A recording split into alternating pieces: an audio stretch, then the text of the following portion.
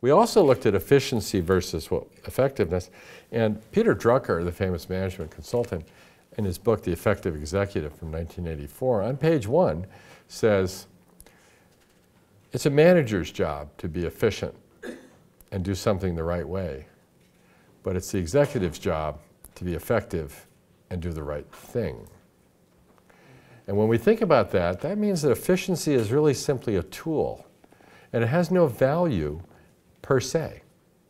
Because is efficiency a good or a bad? It's like another tool. Any tool's value is set by the intention to which the human puts it. A hammer is not a good or a bad. It doesn't know. If I hit you with it, it's a weapon. If I build you a house with it, it's a benefit. The hammer doesn't know. Efficiency doesn't know.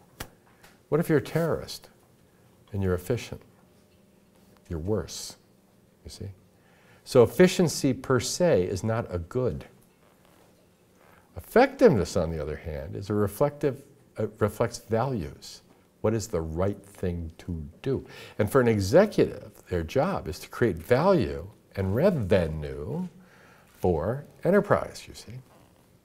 So if you're making the wrong product that the market doesn't want and you're doing it very efficiently, oops, right? In a market looking for Priuses and you make Hummers, oops, okay?